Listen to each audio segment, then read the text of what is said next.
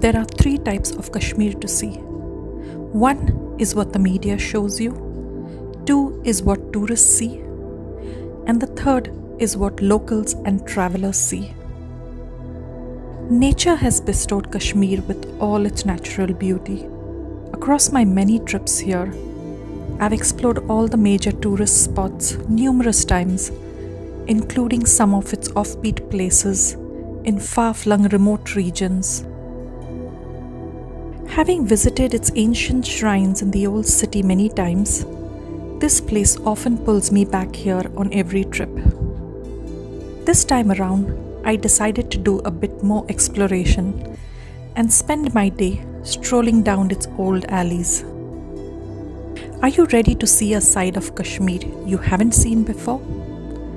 Hop on as I take you through the old city of Srinagar, as I return to some of these beautiful shrines and also discover some more of its hidden gems.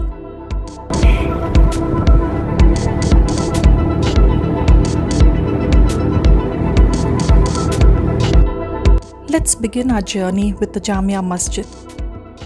Located in Nowhatta, also called as downtown, Jamia Masjid is the biggest mosque in the Kashmir Valley and amongst the top tourist attractions in Srinagar.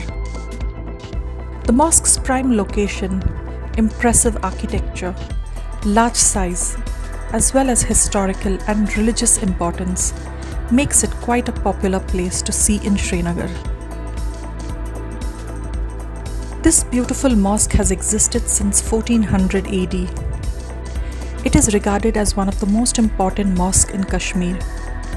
Built in Indo-Sasanic style of architecture, the magnificent courtyard with 370 wooden pillars add to the charm of Jamia Masjid. The mosque is large in size and can accommodate 33,333 worshippers at a time.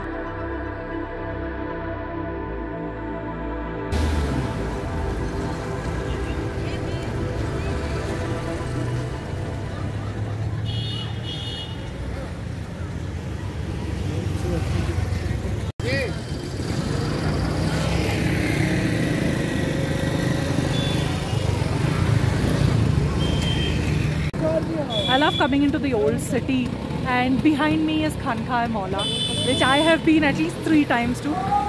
But yeah, just look at these houses here. They're like super old. I love coming into the old city. It's a different vibe. Just see the houses here at the back.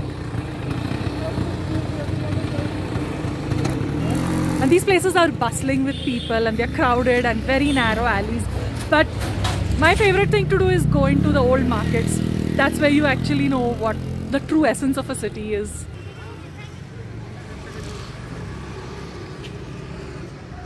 Well, I came back to the rose water shop, which I always come on every trip to get at least a bottle of rose water. And unfortunately today, he's closed. This really old shop with an old chacha sits here and makes amazing rose water the traditional way. But I just found out from the shops at the side, and it seems that he's got a wedding in the family, so his shop has been shut for a couple of days. So I'm still here for a few days. I'm going to try and come back here, and hopefully I'll be able to show you all what's inside. I mean, have shown this place, but the images weren't very clear, and it's in my tulip video vlog. But I thought I would cover this place again this time and do a better coverage.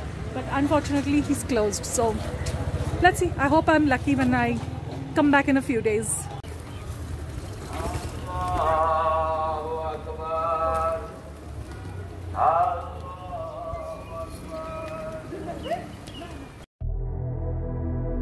Less than a kilometer away from Jamia Masjid lies the Khanqah-e-Moula, situated on the banks of the river Jhelum.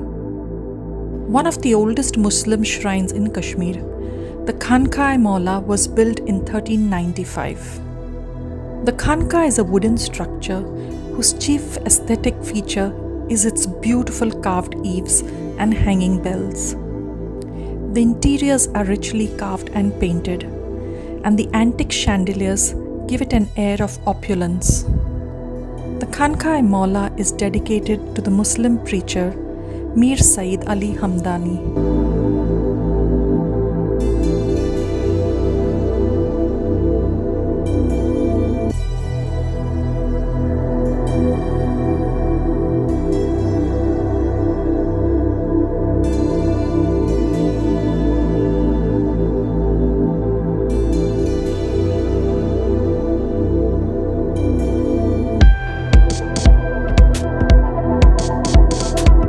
center of Khaniyar, surrounded by a large market, lies Dasgir Sahib, a 200-year-old shrine.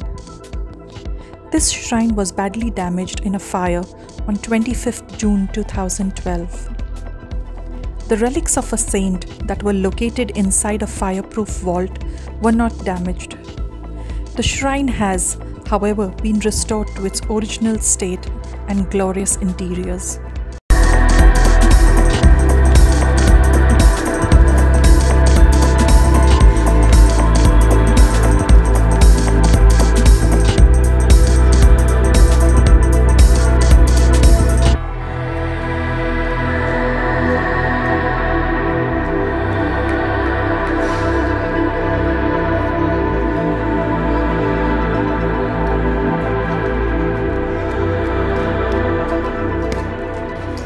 I was passing through the old city and I happened to stumble upon this beautiful shrine. Apparently it's called Bulbul Lankar Shrine.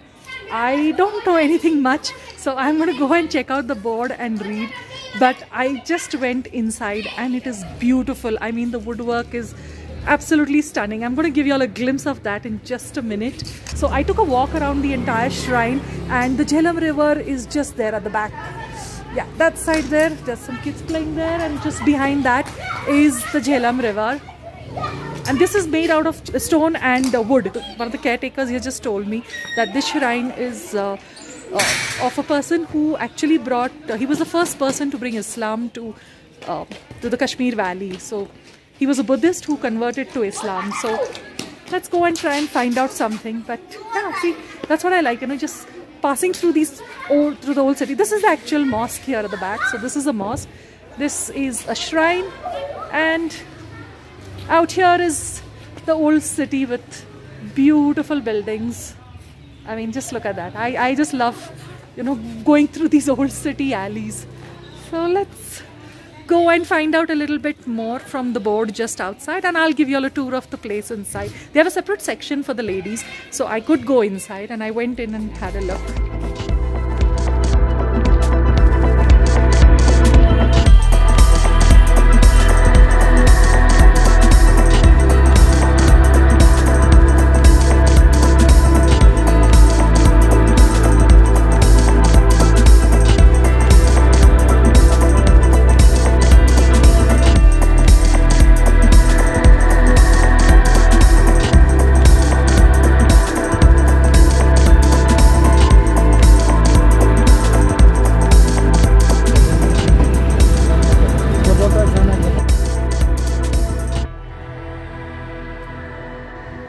And now my auto driver has brought me to another place. I've seen some photographs of this place, but it completely slipped my mind.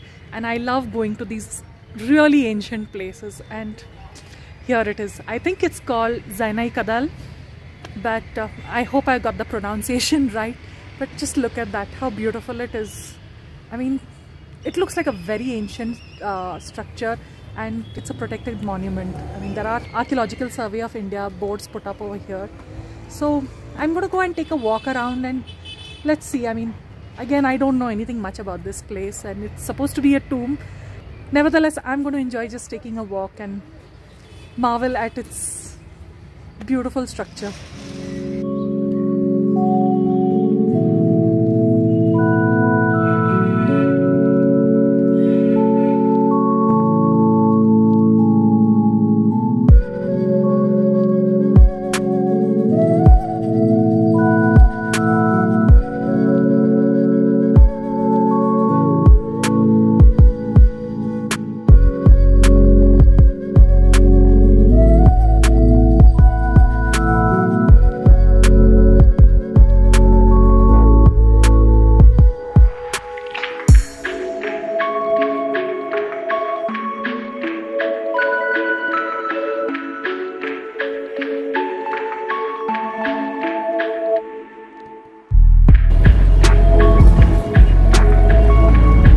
So I've come back a week later and the shop is closed again. But unfortunately it's because today is a Sunday.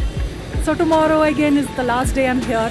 I don't know if I'm going to make it. Let's see.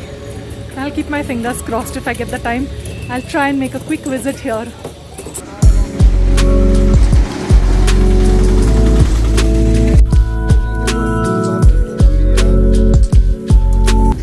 I'm at Imran's Cafe, and if you're in Srinagar, you have to try the tuj. This is what is known as Kashmiri barbecue, and it comes with a whole lot of different kinds of dips and chutneys. So there's like some walnut chutney, there's I think some yogurt, carrot, mint, so all kinds of, and it's to be had with this roti and some dips.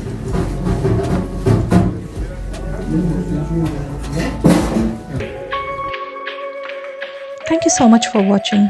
See you in the next episode. Bye for now.